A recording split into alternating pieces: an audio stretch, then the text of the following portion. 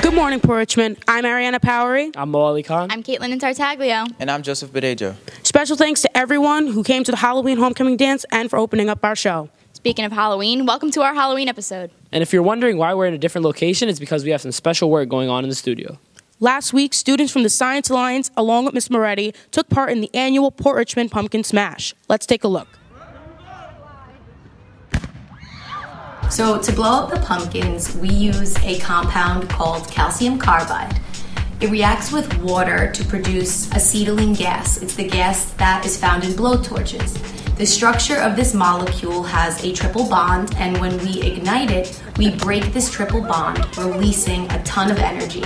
It's an exothermic chemical reaction, and that's why we see such a big explosion, like we saw. For Good Morning Port Richmond, this is Miss Moretti. Last Friday, many of our readers were invited to participate in a celebration that acknowledged their completion of the CUNY application. Counselors, teachers, and staff were all there to celebrate the seniors who had completed their application. Good luck to everyone in their future college endeavors. And with that, Color Wars is getting pretty horrific here at Port Richmond. You get it? No. Halloween? Not amused. No? Okay. Anyway, let's kick it over to Ghoulish Mr. Meduno with an exclusive Color War update. Boo.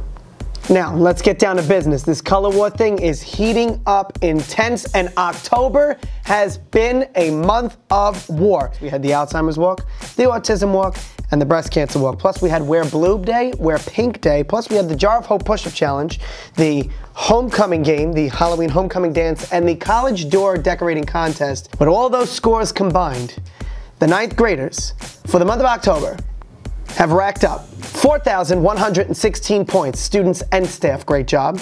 The 10th graders have racked up 2,259 points, great job. The juniors, the 11th graders, have racked up 6,952 points, and the seniors have racked up an additional 5,300 points, all to be added to the current scores. Also, we're waiting on October Dean's deductions. We got 4 weeks of them to do, plus the report card percentages and the October attendance rates.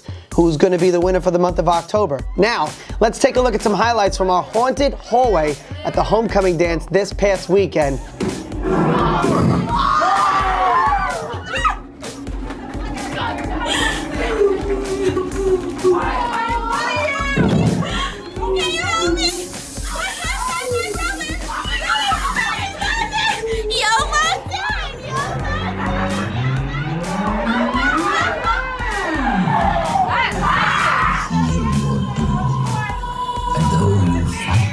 Stay alive, your body.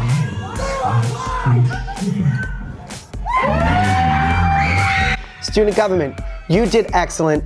Back to you guys in the studio. Happy Halloween.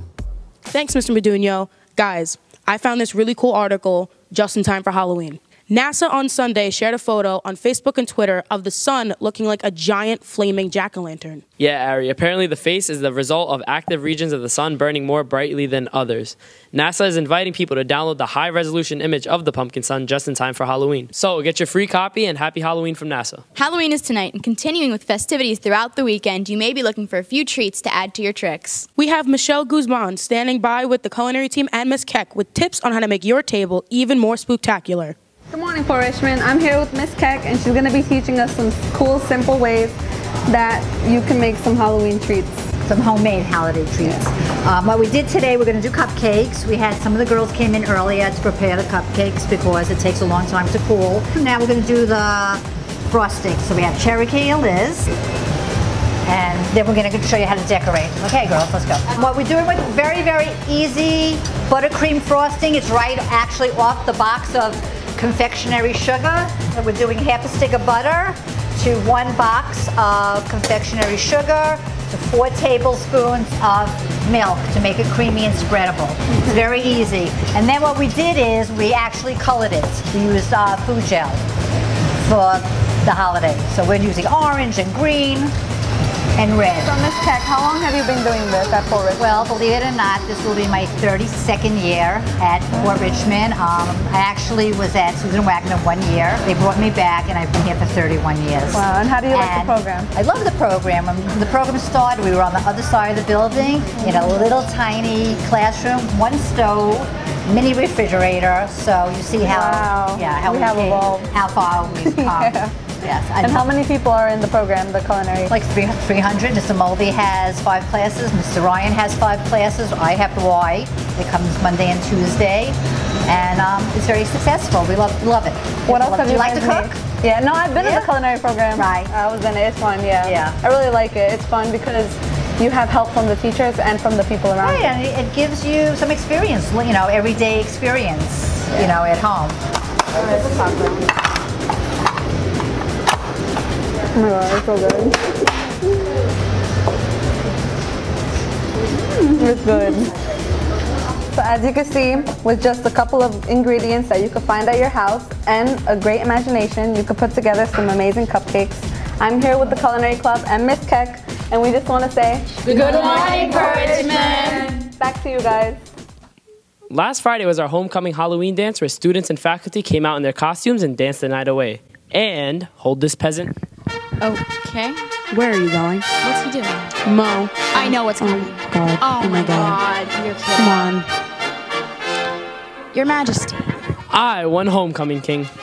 Anyway, here's Lil M with a recap of the dance. Let's take a look. Good morning, Port Richmond. I'm Matthew Hale, live at the Halloween homecoming dance, where tonight is about costumes and crowns. Let's see how it went down. Beginning with the haunted hallway and following through with performances by Joey, I Hate Drew, and our very own Little M, the Halloween homecoming dance was nothing short of a great time for over 330 Raiders and outside guests in attendance last Friday night.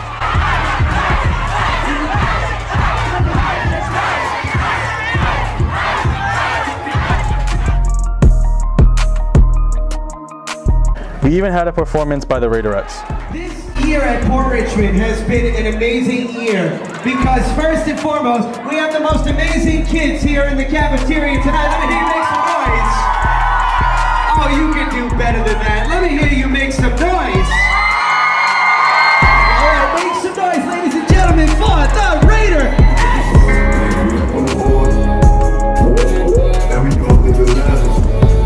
Our annual costume contest provided enjoyment for all with a variety of great costumes, and of course we crowned our homecoming court with Princess Elizabeth Bosa, Prince Andrew Hosey, Queen Nadine El Said, and King Muhammad Ali Khan. This was a great night and it was a spectacular time had by all.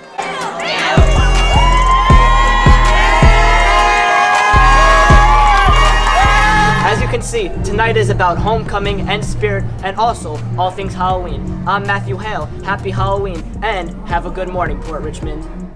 Thanks, Matt. Keeping up with the Halloween spirit, this week we asked our Raiders what's their least favorite Halloween candy. Here's Anthony Mano with this week's Mano in the Hall.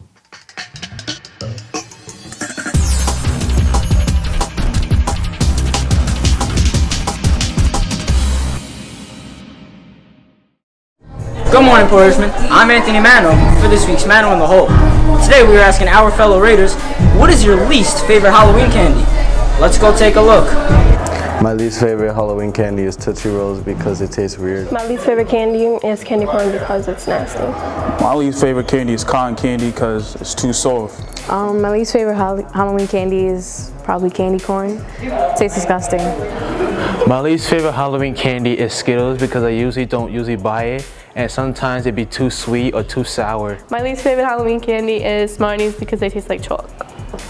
My least favorite candy in Halloween is dots because they get stuck in your teeth and you don't want that. My least favorite candy is Nerds because I don't like the way the texture is and like it's not sweet, too hard.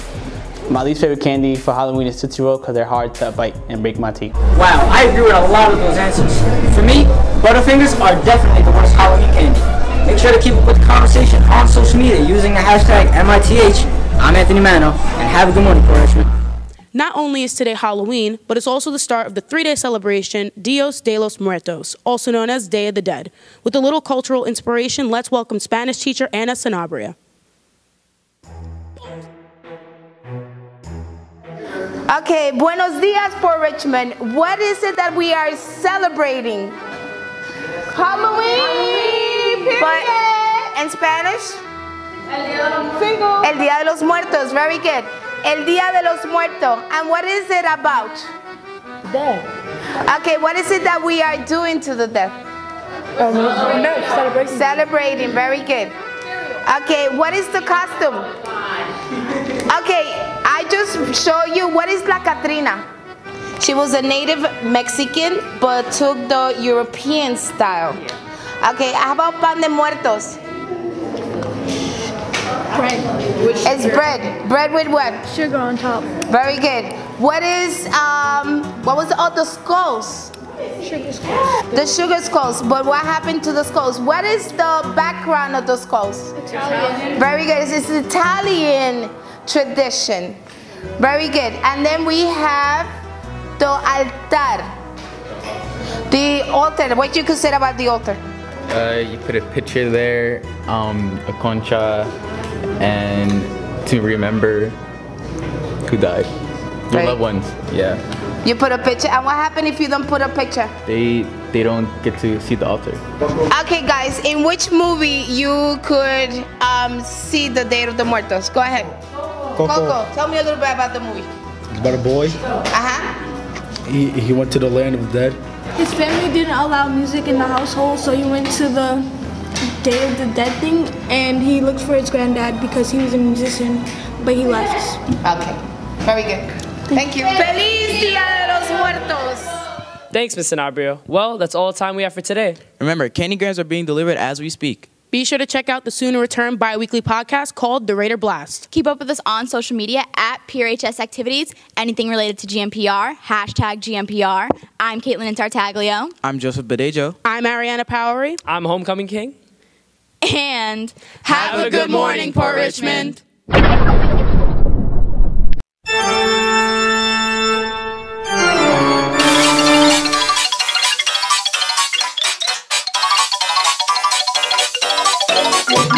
Spooky, scary skeletons and shivers down your spine. Shrieking skulls will shock your soul, seal your doom tonight. Spooky, scary skeletons speak with such a screech.